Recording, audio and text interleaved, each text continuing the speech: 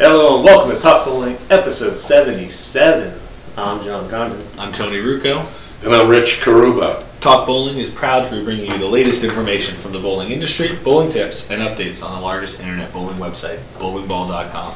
It's been 2 months and you guys don't sound like you're feeling any better. No, this is the longest cold in history. Exactly. Ever. This is horrible.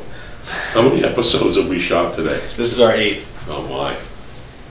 Oh. I hope we haven't bored you. Nope. I think we've done good. They're not going to be bored. They're going to see it once a week. Yeah. That's right. Good point. We're the ones that are like, wow. Well, we're now in January of 2011. That's right. January 14th. Yes. Should be the air date of this unless John messes something up. Hey, why's it got to be my fault? You may.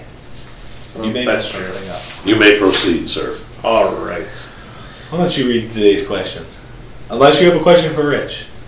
Rich is sick of me asking him questions. All right, so read Dan's question. All right, this question is from Dan B. How much does ball layout affect what part of the lane you play on? All the balls I've ever owned have been drilled with a 5-inch pin to PAP, pin above my fingers. I've always played around the second arrow and would like to move inside more, somewhere around the third arrow. Would shortening my pin to PAP to say 4 inches and bringing it below my fingers have any noticeable impact on where I play the lane? Should be a question mark. How much of a difference in ball reaction would I see between these two layouts? Again, should be a question mark. Tony's our pro shop expert. Why don't you begin? Oh, well, we can break it down because he has a bunch of questions. Yes. The first question is, how much does ball layout affect what part of the lane you play? Ball layout is in the top 2 or 3 factors, obviously, in overall ball reaction, which is going to, in turn, affect where you play on the lane. Number 1 being cover stock. Cover stock first. Yeah, Okay. That's where the rubber meets the road. That's right. Cover stock, layout, lane conditions, all those 3. I mean, and lane condition that was where I was going to go next.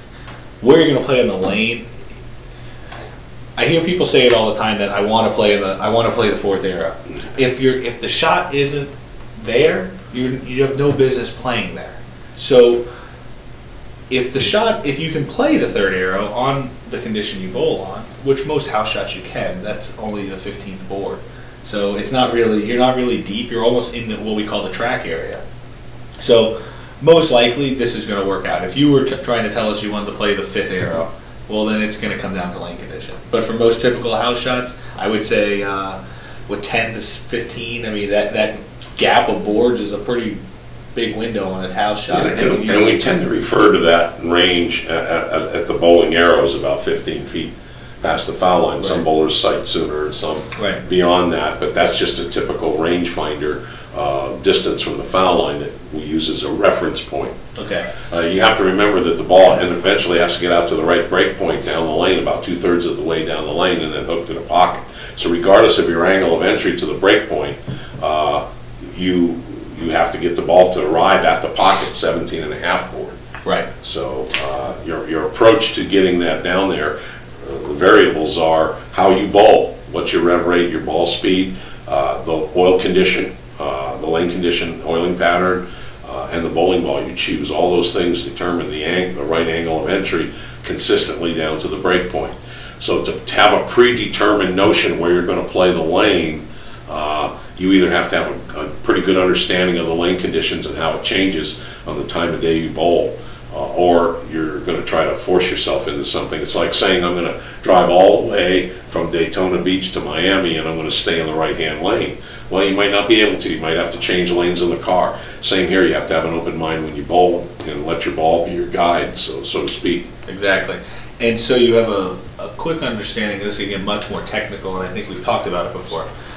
Pin distance from your positive axis point. The further the pin is from your positive axis point, the further down the lane the ball is going to travel before it starts to get into that ball motion, or that hit that break point and make its motion towards the pocket. The closer that is to your positive axis point, the earlier it's going to do that. So by shortening the distance from your pin to your PAP, you will change the motion of the ball. If you drill 2 balls, 2 identical bowling balls, one with a 5-inch pin to PAP, one with a 4-inch PAP, the 4-inch one will start up sooner. It'll get into that motion sooner than the 5-inch one. There's other factors that Rich touched on. And again, it's just that's a tough question for us, Dan, because we can't tell you where you're going to be able to play on the lane. Yeah, way too many variables when it comes to layout. Will it change your overall ball motion? Definitely.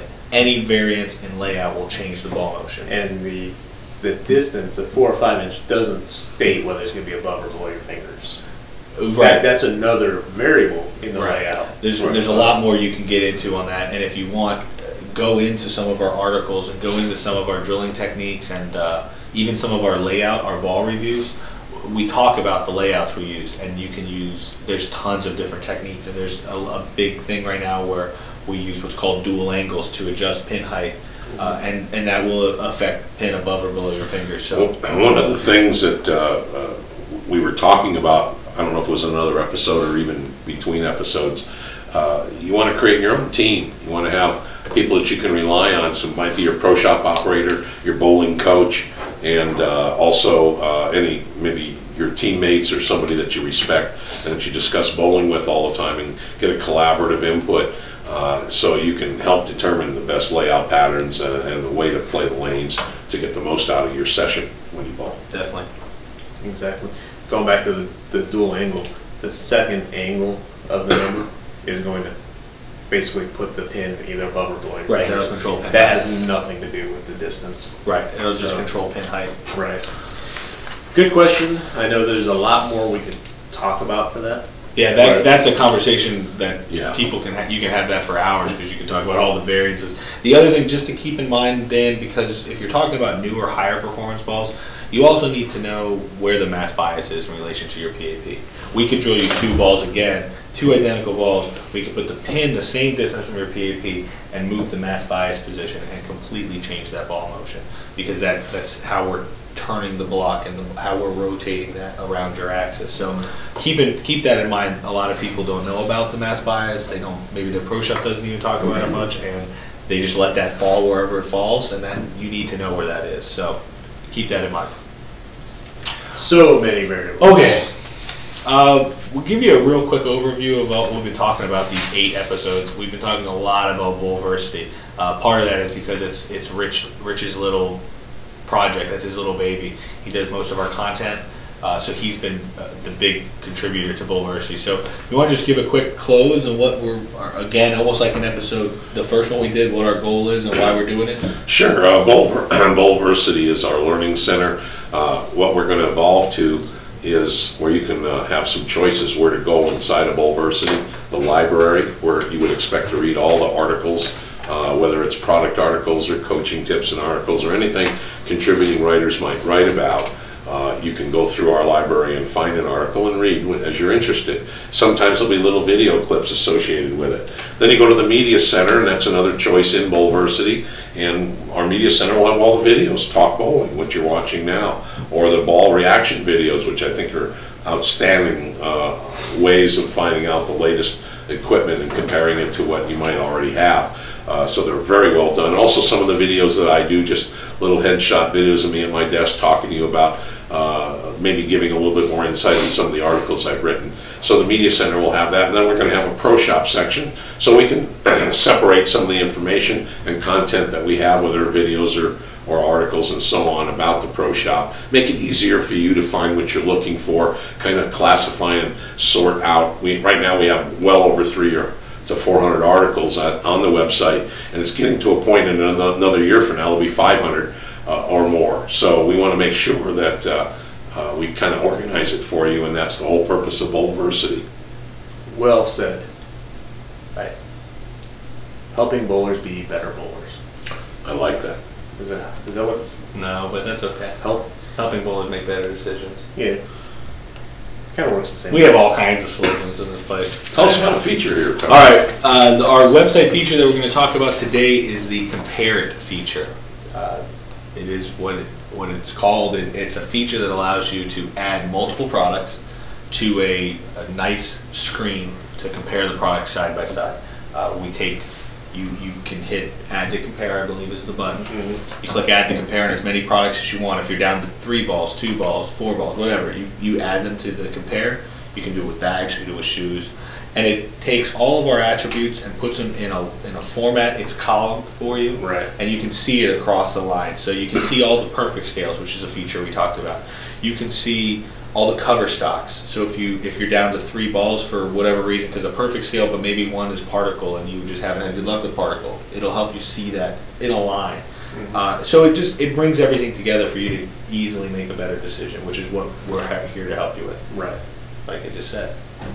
Make better decisions. So that's the feature we're talking about today. It's very, very handy. It's very popular. A lot of our customers like that feature. Like I said, you can do it with bags. You can do it with shoes. We bring all the attributes together. If you know our site, we have attributes per category. Right. So bags, you'll see if it's roller, if it holds shoes, what size. Shoes, you'll see if they're universal, all that stuff. So I don't know that there's much more to add to the compare feature. It's pretty straightforward. Nope, but it's a very, very cool feature. Yep. If you have any suggestions, if it doesn't do something you want it to do, let us know.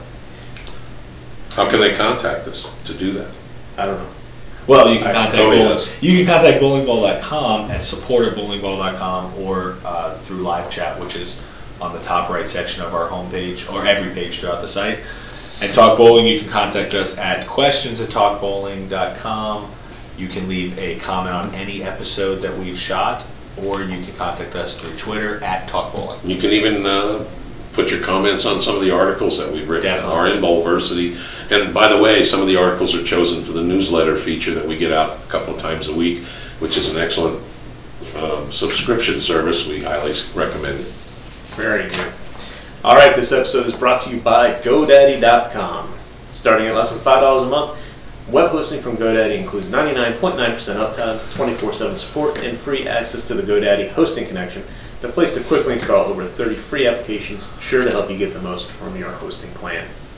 GoDaddy also provides a free iPhone, Android, or BlackBerry app so you can order directly from your phone or manage your domains easily.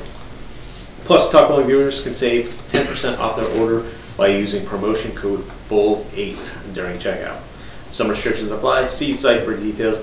Get your piece of the internet at GoDaddy. That's right. I hope they're still sponsors a month from now.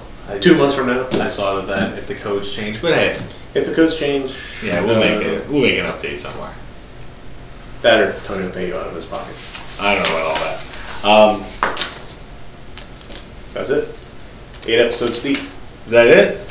All right, everyone's going to be very disappointed next week when you watch, because it'll just be John and I. And Rich won't be with us, but Rich, thank you. My pleasure. I've enjoyed it. I hope some of the episodes have been, we've shared some useful information, and these guys do a great job in Talk Bowling. It's going to be around as long as bowlingball.com is, so please continue to listen in, and don't be bashful to place your comment. It's been a pleasure getting to learn more about you. You know, we've known you for a long time, but actually having your bio and asking you questions here it's been fun. We all have things to contribute. You know, we're all in the same, for the same mission here, the same team. I've chosen to associate myself with bowlingball.com because I think you have such a wide range of things, services, and features to offer. You know, it's the contemporary way to serve the bowling industry. And that's our plan, to serve the bowling industry. All right, in closing, please remember that bowlingball.com is free shipping on every item every day. No hidden handling fees, no packaging fees, no added insurance fees.